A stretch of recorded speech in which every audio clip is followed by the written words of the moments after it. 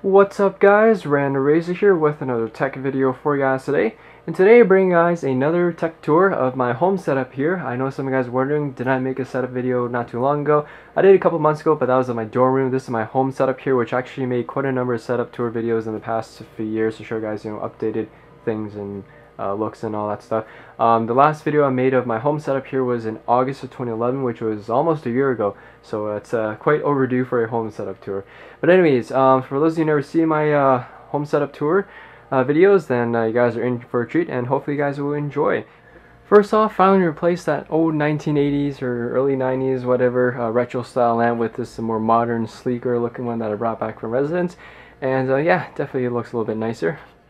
Next we have my 2-year-old Harman Kardon subwoofer. Down on the floor here we have my 19-year-old red slider turtle. Her name is Franklin.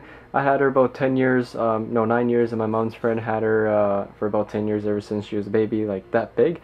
And yeah, she's a happy, healthy turtle. I do let her out from time to time, so she's not always confined in here. But every time I let her out, she just crawls somewhere and sits in that spot for like hours on end. So moving on, we got my 4-year-old HP all-in-one C7280 all-in-one printer. It prints, it faxes, it scans, pretty much does everything, and it's pretty good old reliable printer. I'll probably pick up a new one for the university though, because I'm getting tired of hogging this thing back and forth. But anyways, that's yeah, HP makes some pretty decent printers. So for those of you looking for a printer, I like HP. It's reliable. Their inks are expensive, but what brand isn't?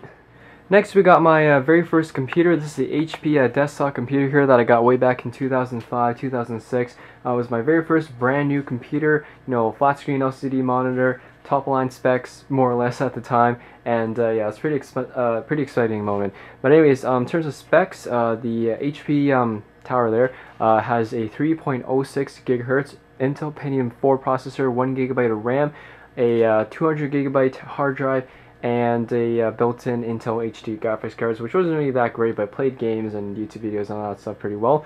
But I don't use it too often anymore since I got the MacBook, of course, but I did install Windows 8 on here, and it runs it actually pretty well. It's a little bit slow, but it's not like super slow, but it runs it pretty well, and it's definitely a nice, good old reliable computer. Right. First off, we have my Western Digital My Passport Elite portable hard drive, and the Elite versions pretty much came with the dock, as you guys can see here, which is a pretty cool feature.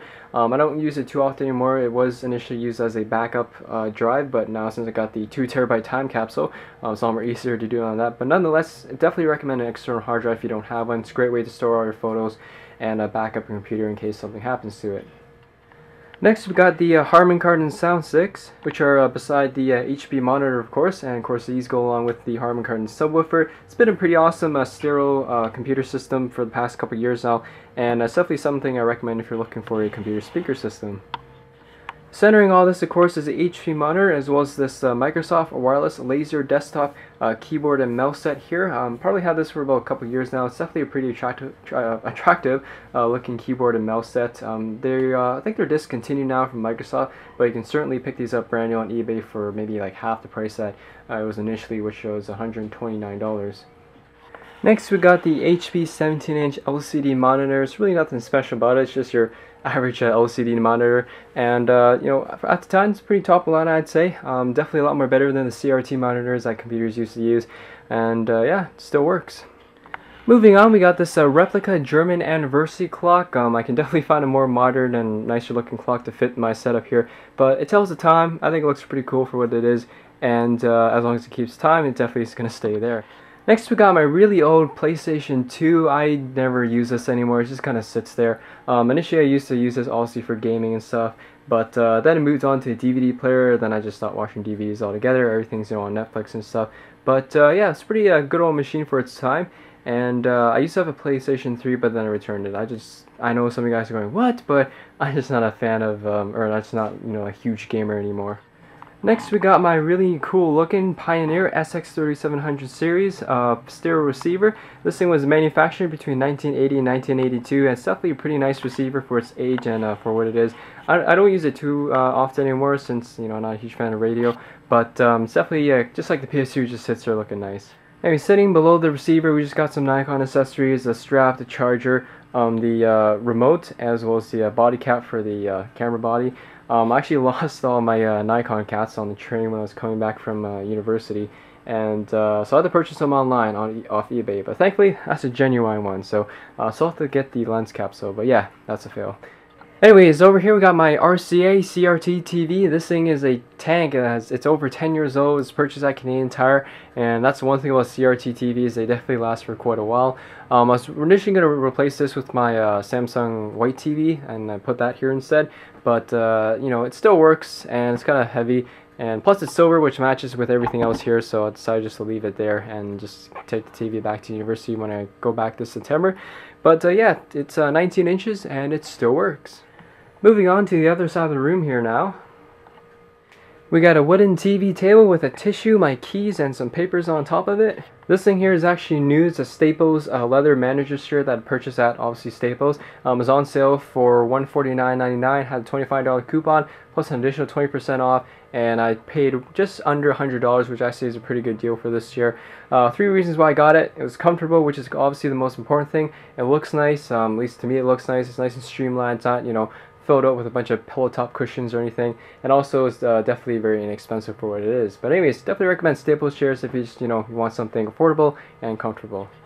Moving on, we got a bunch of plastic drawers. There's really nothing that special in here. The first drawer is probably most interesting. We got a bunch of iPhone cases here. For those of you interested, we got the white OtterBox Defender, the Esotericism case I recently reviewed. We got the OtterBox commuter case, the Apple white bumper case, the more Metal Armor hybrid case, the OtterBox camo case. This is actually the iPhone 4 transparent back. Unfortunately, I can't use it anymore since the Force doesn't fit that for some reason. And just some generic little pouch here from Zellers. Bunch of other stuff. The MagSafe charger here. Whoops. And just a few other, you know, extra accessories. On top here we got my 15-inch in-case canvas sleeve to go with my in-case black canvas backpack. On top of this we got my in-case DSLR case for my Nikon D5100. And on top of the sleeve here we just got my generic brown leather wallet from the drugstore, I believe. That was 25 bucks. It's real leather. It works well for me. And finally, the last bit I want to show you guys. First off, we got my Coke collection here. Well, it's not really a collection, just a collection of Coke bottles. Some cans. The one behind the order box is the Toronto Maple Leaf can, which I think came out maybe 10 years ago. Over here we got my Apple box collection. Well, it's not really a collection, but it's generally a good idea to keep, you know, the package for kind of expensive items in case you have to send it back, or you know take advantage of the warranty if something goes wrong. Anyways, for those interested, we got the universal dock box, time capsule box. My first gen iPod Touch up there behind the recent 64GB iPhone 4S box, and behind that we got the 3GS box. Next we got my MacBook Pro box, and over here we got the Apple in-ear headphones, which are actually selling on Kijiji, the Book Arc, the 16GB 5th gen iPod Touch, or no, iPod Nano, sorry, the Apple battery charger, and the 3rd gen iPod Classic, as well as the Apple wireless keyboard. But anyways, that's pretty much it.